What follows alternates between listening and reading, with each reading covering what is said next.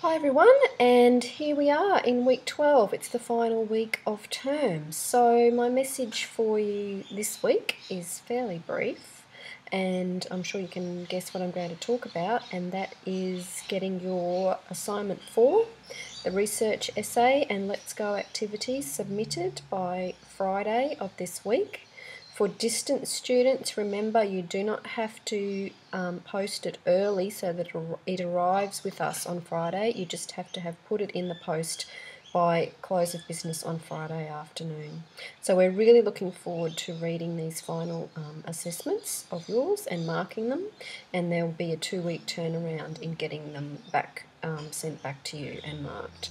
So all the best with that big piece of assessment, and if you have any questions during the week, make sure that you're contacting either your campus lecturer for internal students or distance students that you're getting in contact with me sooner rather than later. The same procedure applies as it has done all term regarding extensions. If you think you're going to need an extension, you need to request that from me before the due date, so before Friday.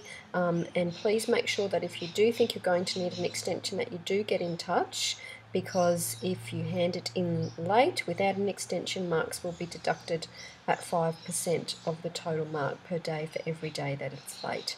So that's something that you really can and want to avoid. Then once you've finished assignment 4, you have one final task to complete for this course, and that is the completion task of the reflective composition, which is assignment 5. So in the material for this week, there's a short little video just explaining exactly what you need to do and what you can do for that assignment, and there's also a help sheet that you can print out, which is basically the same information. So if you prefer to do that, then do that. If you have any questions about that assignment, make sure again that you get in contact with us. That piece is due by Friday, June the 1st. So make sure you also have that in on time. And then once you've done all those things, you will have completed essay writing for university. So I'll put up a message next week as well in week 13, and I wish you all the best for this week 12.